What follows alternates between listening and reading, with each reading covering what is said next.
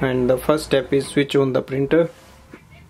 Once the printer is on, we enter it into the setup mode so that we can connect it with our Android device.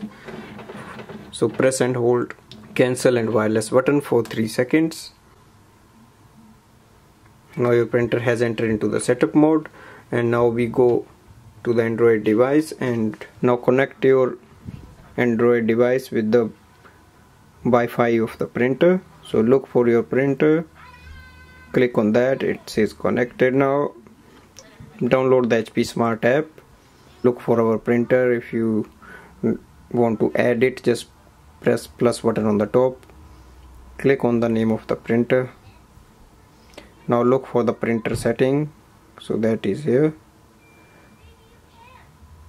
Now go for the advanced setting at the bottom of next page.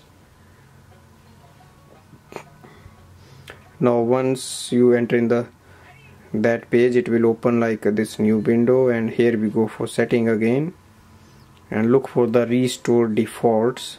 Press on that and then press the button that says restore network setting. Now once you click on that, it may open a new page and it will ask for the confirmation if you want to do that.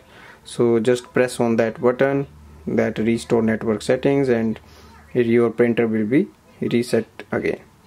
Thanks for watching.